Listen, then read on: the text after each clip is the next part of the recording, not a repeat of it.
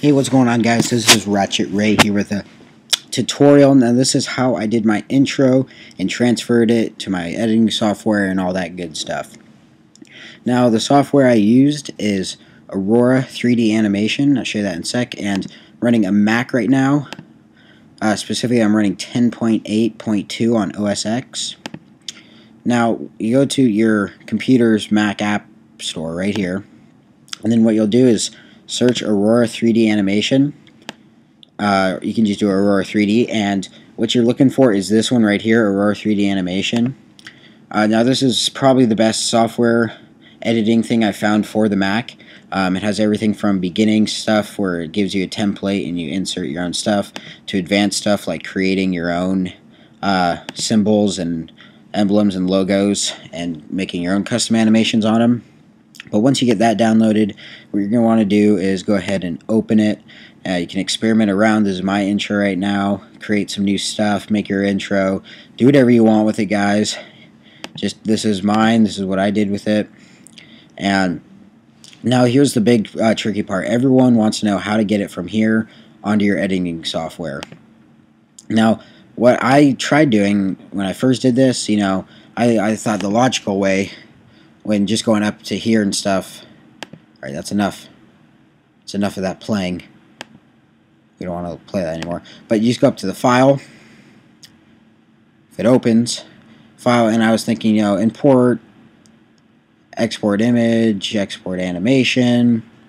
And I was thinking, okay, that's what I do. But once you do that, it exports it as a QuickTime Player movie thing. But when you try to open it, it says the software isn't recognized and it's not accepted or whatnot. So the way I bypass this is, if you have QuickTime Player, which is pretty standard, I think, on all Macs. If it's not, go ahead and download it. Pretty sure it's free.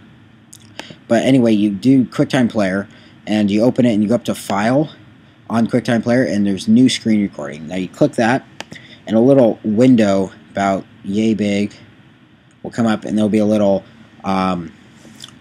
record button on there, and you click the record button, then this message comes up here and says click and drag area of screen to record, or just click for whole screen. And what you're going to do is you're going to click and drag, and it's pretty much do this and crop your thing to like the points of the window, and then click your button and it will start recording. And then you'll go down here, play your animation, and then you want to be careful at the end and move your mouse around and go back and click stop so your mouse doesn't show up in the video. And then once that's done, you'll save it. And what I found the easiest thing to do was I saved it to a folder I made on the desktop just so I could find it really easy. In this case, the folder is Ratchet Ray. And then my editing software I used is iMovie. Now, open iMovie, and then you'd start a new project. No theme, go ahead and create, and then what you do is you'd go up to File, Import, Movies, and since I put mine on my folder, just go to the desktop, Ratchet Ray folder. There's my intro. Go ahead and import it. It'll give you all the loading stuff.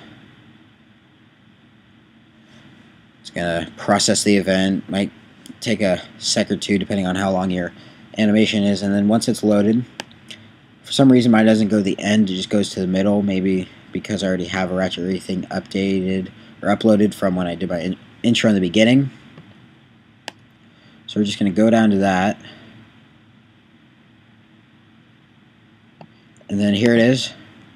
Go ahead and highlight the whole thing and you drag it up there, and then what you do is go ahead and crop out the endings, so you can get your, don't know why 2 came up here, crop out the endings and the start where it's just sitting there, like right here at the main screen where you're recording then play. So crop it out to right there, and then crop out the ending to where it stops.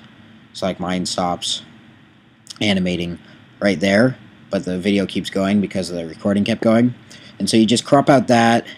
You could go over here to music, throw a soundtrack in there.